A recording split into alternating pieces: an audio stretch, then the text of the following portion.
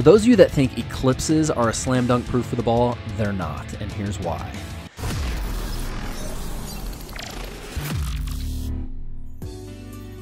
Oh, how I long for the day when I can make a flat earth video and not have someone leave the comment, "Oh yeah, well what about eclipses?" Well, here's a video for all you guys to leave as many comments about eclipses that you can stand. Just about everyone, except for maybe the folks that sub to this channel, believe that solar eclipses are caused by the moon coming between the sun and the earth.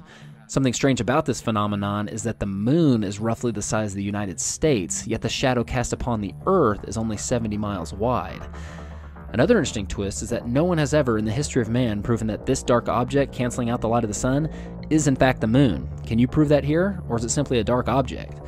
Another questionable fact is how we can have something called a penumbral eclipse. This is when both the sun and the moon are above the horizon at the same time during a lunar eclipse.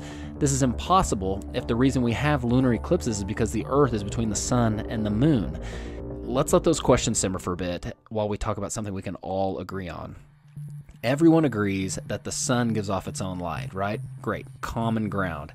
But what a lot of people don't realize is that the moon gives off its own light as well.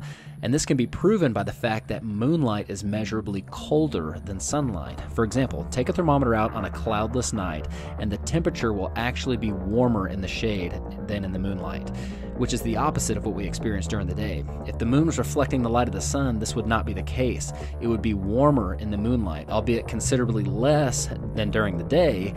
But if it's reflecting the same light, the properties of that light should be the same. Now, seeing as both the sun and the moon are self-illuminating, it's quite possible they could actually both be self-eclipsing.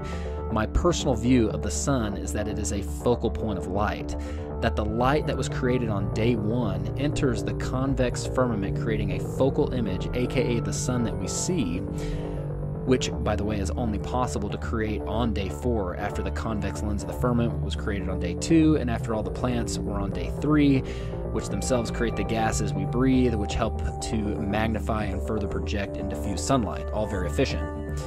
You say, "Matt, is there any proof of this?" And I say, yes, actually there is. There are the sun rays we observe all the time pointing to a smaller, local focal point of light.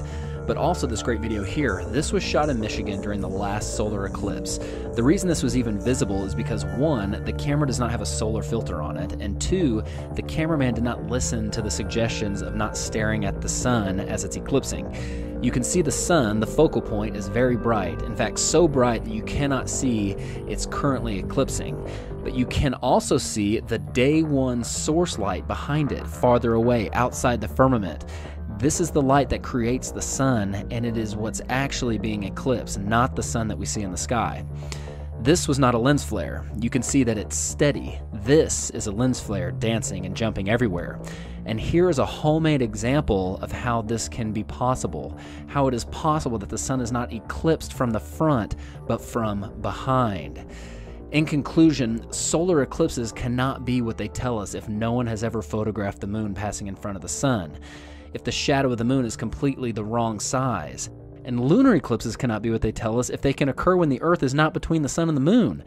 And because the moon is provably producing its own light and thus wouldn't be eclipsed if the earth was supposedly between the sun and the moon. So when you say, what about eclipses? Yeah, what about them? The problem is not that something is blocking your ability to see the sun or the moon. It's blocking your ability to see, period. That's the problem.